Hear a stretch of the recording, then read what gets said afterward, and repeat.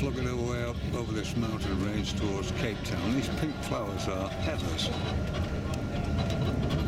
We swing around this bend. There's ericaceas.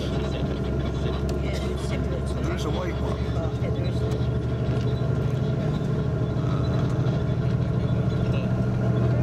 Down below you can see the road which we have just climbed up.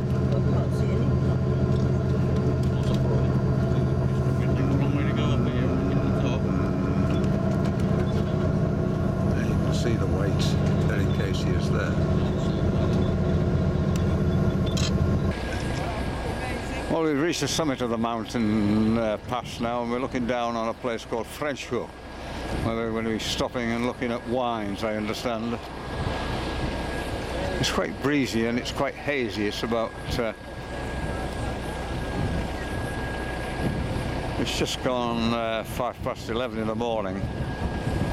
Some lovely properties down there.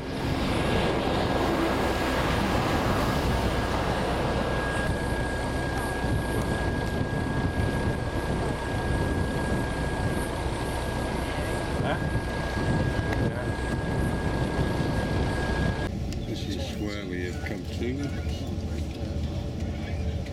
The Rickety Bridge wine tasting place.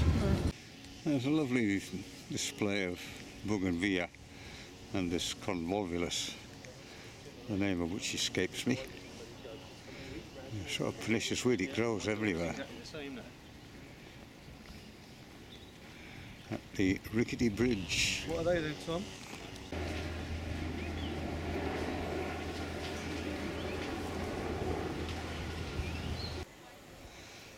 The Huguenots from France were allocated this piece of land here.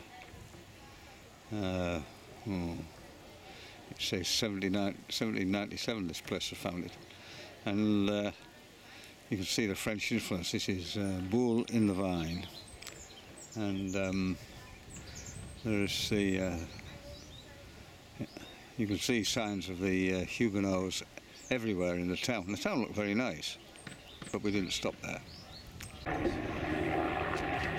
These two guys are coopers. These steel bands on these barrels.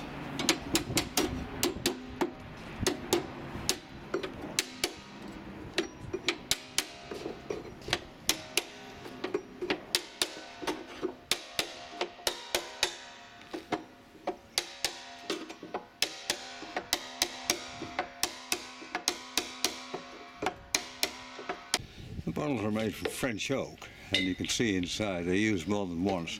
They've been charred before they were filled, and you can see there these are used for red wine.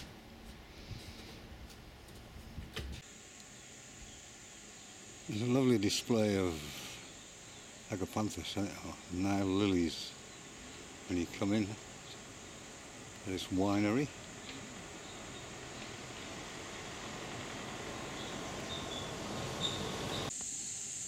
And this is what was once the Rickety Bridge,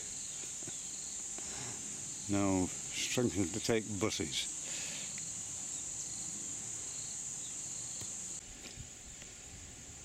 Rather nice entrance.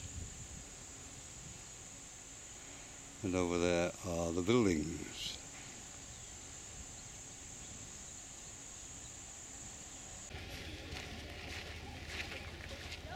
The Rickety Bridge sits in a bowl surrounded by these mountains, and it's absolutely baking hot.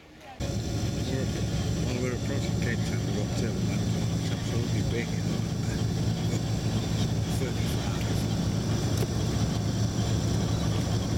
Had a nice lunch at the Rickety Bridge vineyard. And it's just typical of big cities. So this morning it's a city tour of Capetown. And it's 9:15. Overcast and forecast for the rest of the day is very good. Well, we've come to see diamond polishing in this place, and outside is a showroom which they're full of expensive stuff which they hope we're going to buy.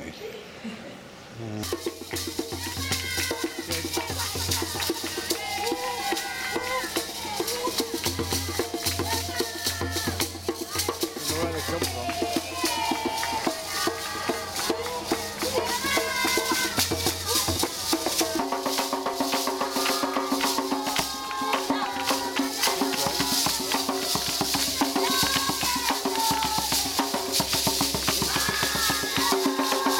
Capetown.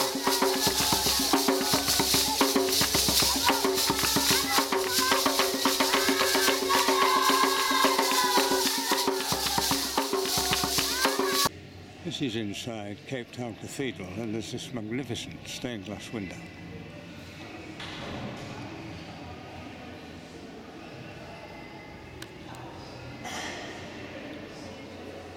It really is outstanding.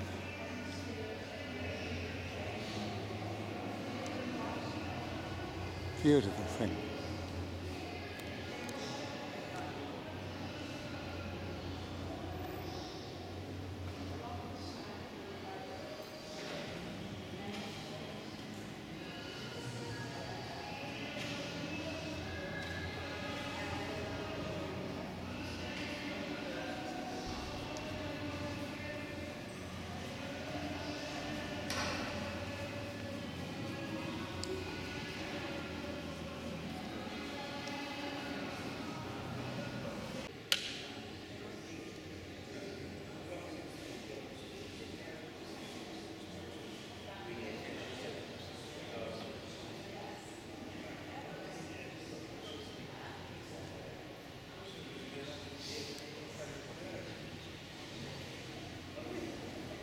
And there's this wonderful rose window here.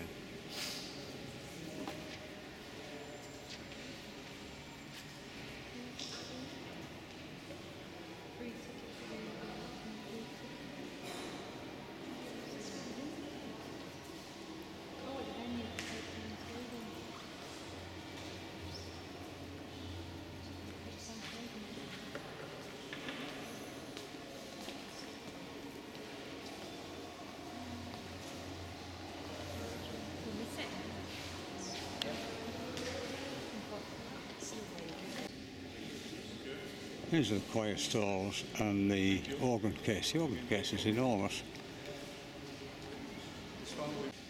And like most of these places overseas, and indeed in Britain, there are the regimental colours and various battles fought in the distant past, hanging here, falling to bits. There's this quite magnificent tree in the park here. Cape Gardens.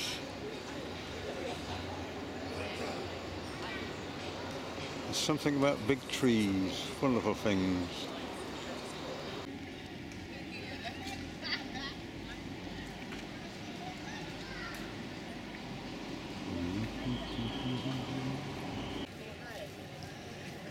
I think it's an Egyptian goose, but I'm not sure.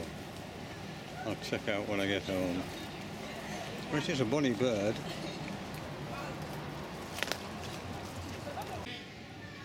This is a statue of Cecil John Rhodes. Rhodesia was named after him, now Zimbabwe. In the park in Cape Gardens, Capetown.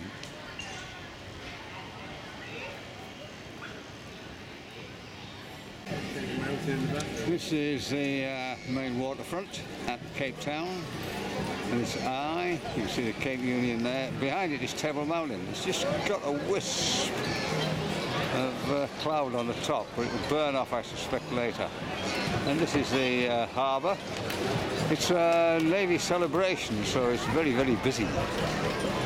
Everywhere is packed, and behind us there's a huge shopping mall. If you're into shopping, this is where you want to be. continuing this Navy Day theme, these are two South African ships with flags flying. Over there's a huge crane, and behind them, of course, is Table Mountain.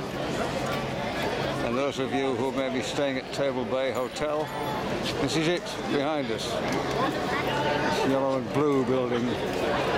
But as you can see, the place is absolutely heaving with people. Queues a mile long to get on these ships. And ditto the submarine over there.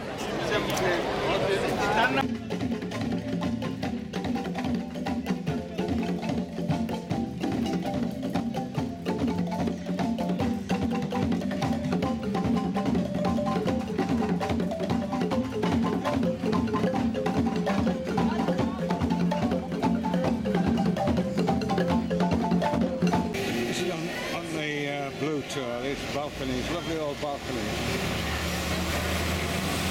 This is Long Street in Capetown.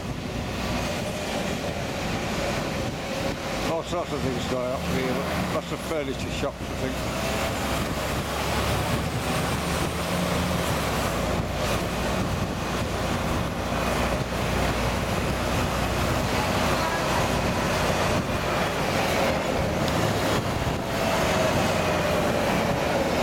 Mural on the end of that wall.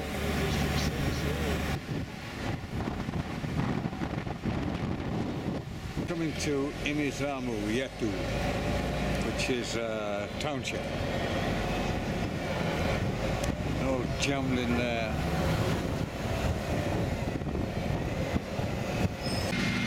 This is Hope Bay.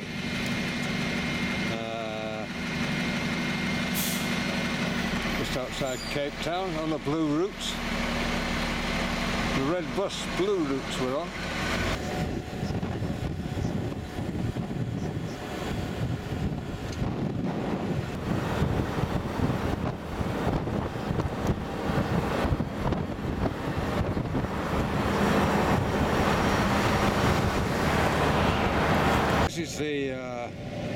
This is the back of Table Mountain. And the 12 apostles are going along there. But I think there are more than 12. You can see the cable coming away from the top.